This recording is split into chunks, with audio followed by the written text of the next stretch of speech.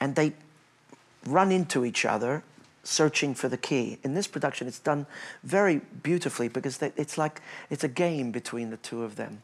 And I don't want to give it away, but it's very, very natural and very brings a smile to your face. But he feels her hand for the first time, and he says how cold her hand is, and the aria is accompanied by also by moonlight. But there's just if you listen to the harp play this.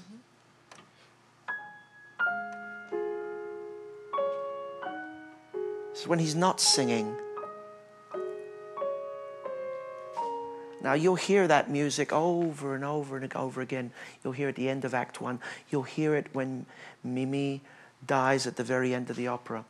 Which brings me to the point, the nostalgia at the memory of wonderful moments is so much a part of this opera. I don't have time to go through the whole opera tonight, but if we hear the two arias, in other words, where the two characters introduce themselves, he says, "What do I do? Well, I live. I'm a poet. I write. How do I live? I live. But in my happy poverty, I spend like a great sir.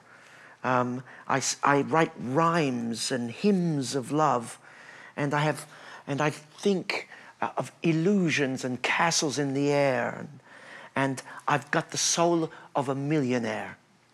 He has nothing, but somehow inside him he feels he's a rich man.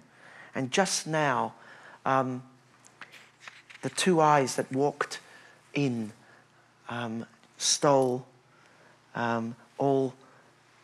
took all the jewels away from my box. In other words, all his ideas, his inspirations were just robbed by these two eyes that walked in. Her eyes, of course.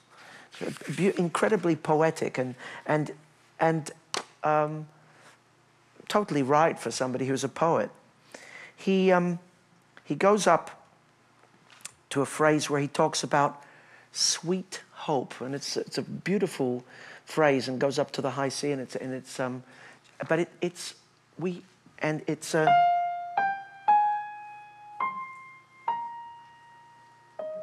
but we will have already heard that phrase earlier on. In his very, very first utterance, he goes.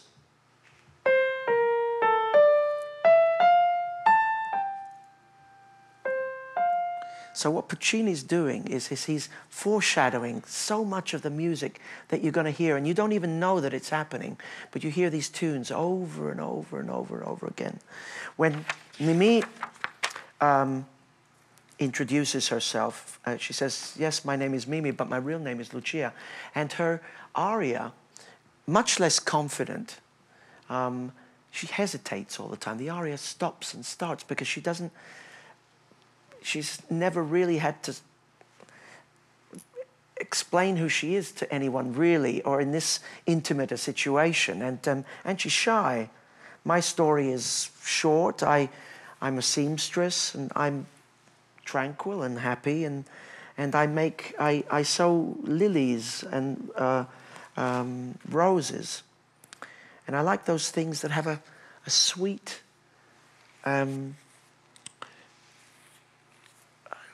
poetry. She says that speak of love, of springtime. She goes on to tell us that she lives upstairs, but she's lucky because she gets the first sun of April, of springtime. And so the connection to nature for her is very, very important. She's a very, very natural girl. She doesn't have her head in the clouds like the tenor does. But oh yeah, I'm sorry, the tenor. I get that. I apologize, Michael, but she's a dreamer anyway. She's a poetic soul, but through nature. Beautiful. And she finishes the aria as shyly as she starts it. "I'm sorry for disturbing you. I'll leave now." She stays, and they have a beautiful duet. He turns to her and he says, what a beautiful girl you are. And the theme of that duet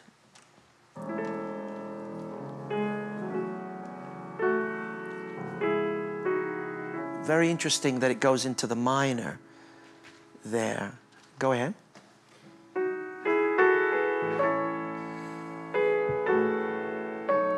So he develops that. But we will have heard that melody in his aria.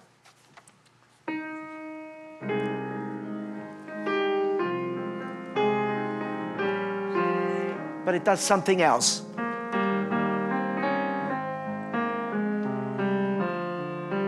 When he talks about her gorgeous eyes.